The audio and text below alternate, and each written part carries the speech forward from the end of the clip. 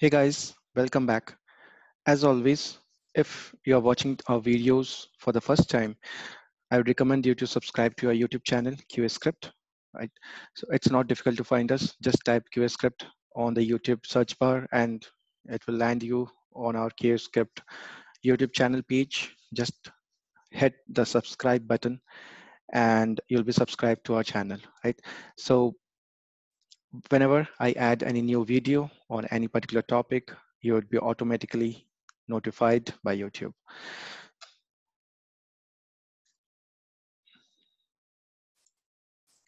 So coming to Postman features, right?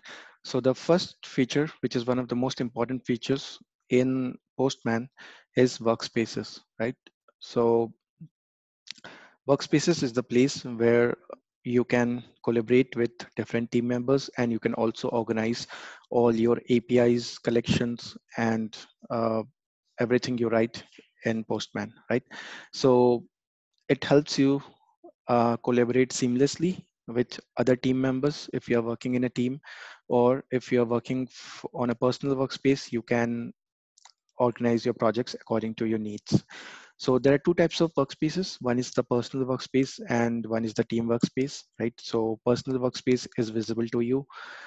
Team workspace is visible across the team members who are added to that particular workspace, right? So we are going to look at how how you can create a personal workspace and a team workspace, how you can invite your team members to it, how you can share your workspace, and how you can do some version controlling of your workspaces, right? So let's jump quickly into Postman. And once you log in into your Postman, this will be the dashboard for your Postman where you can create different requests and collections, right? And on the top center, you will find your workspace, right? So this is now currently I'm in my current my workspace, right? I can even invite someone, but that will turn this workspace into a team workspace, right? So uh, once you click on this, you will see there are two tabs. One is personal and one is team. So the team workspace will list down all your workspaces which are shared with other team members, and personal workspace where you will have all your personal workspaces, right? So let's go ahead and create another personal workspace for us for this training, right? So training and click on create new, right? So, okay, sorry. So here you give it a name. So, and give it summary. So Postman workspace for training, right? And here you will have an option, like if you want to choose a team workspace or a personal workspace, right? So if you create a personal workspace, it will create this workspace. If you want to enter a team workspace, you can also invite other people to join this workspace, right? So if I give some email address here, it will send an invite asking the person to join this particular workspace, right? Now, there are some other features which are not available in the open source version, right? It like you can add, you can select what kind of privileges the person will have, whether it will be admin or collaborator only. But in the free version, it will be admin by default, right?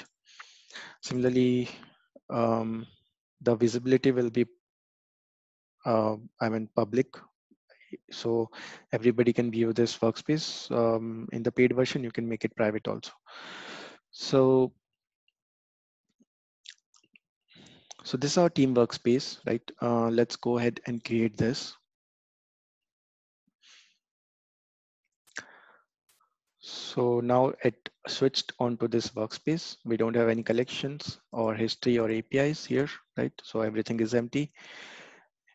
And so similarly, if you want to share this workspace with someone, right?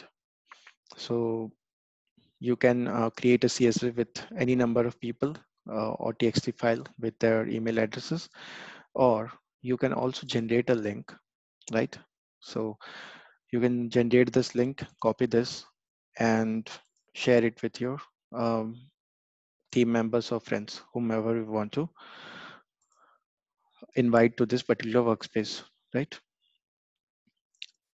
So once you invite your team members, everybody will be able to contribute into this workspace, right? So they can add their own collections, they can add their own API requests, right?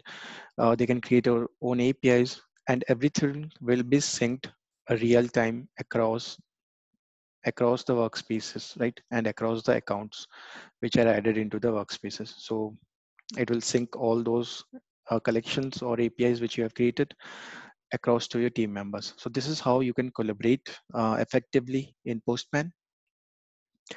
Now, there are some other features like you can create a fork, create a pull request, merge those changes, right?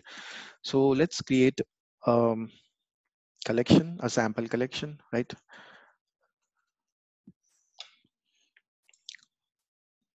So this is our sample collection, and if you click on this three dots, right, so it will give you all the options here, right? So you can share this collection, manage roles, rename, edit, and here comes a creative fork, right? So I can create a fork of this particular collection, right? So sample fork,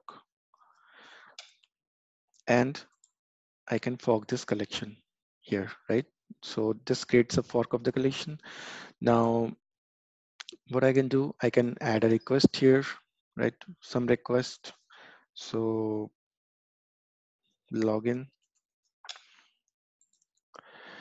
So this will add a request to my collection, and now I can create a pull request for this, right?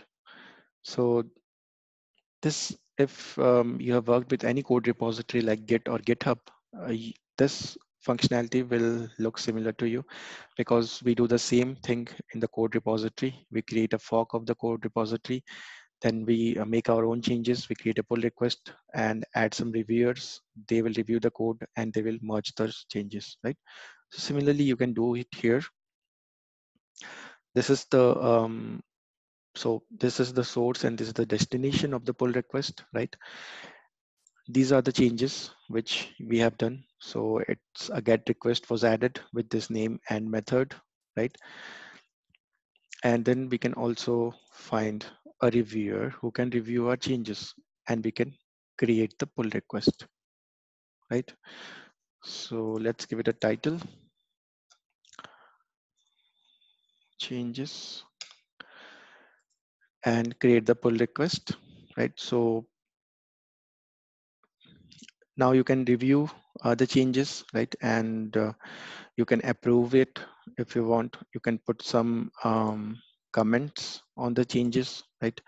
If you're not happy with the changes, you can put some comments. And then if you are happy, just go ahead. You can also decline the changes or approve the changes, right? So this change request or pull request was approved. Now, what you can do, you can go ahead and merge the changes, right?